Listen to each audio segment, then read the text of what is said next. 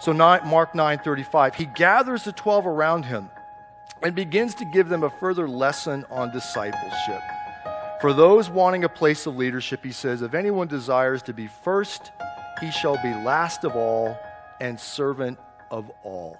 A parallel passage and even deeper going into this subject is Matthew chapter 20, verse 25 through 28, where he reiterates the same thing. He said, listen, don't be like the Gentile leaders who lord it over you and control and all these things, right? No, rather you be humble and serve one another. So Matthew echoes the same thought.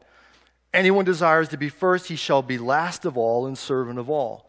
Now, notice Jesus doesn't condemn the desire to lead others. He gives the gift of leadership. The gift of leadership is needed. Rather, he counters ancient world thinking of leadership. Back then, and even in many cultures around the world today, humility and weakness in the ancient world were not seen as virtues, but as signs of weakness.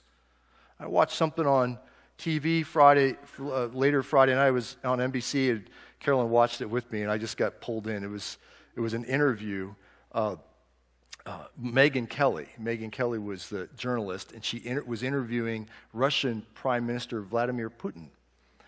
That was an interesting interview, especially when they got to the pictures of him with his shirt off, holding guns, riding horses, right?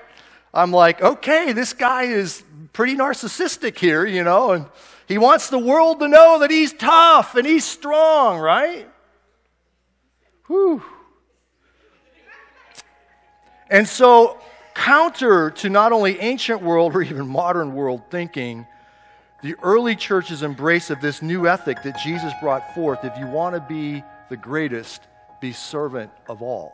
It's contrary to human reasoning and the human heart.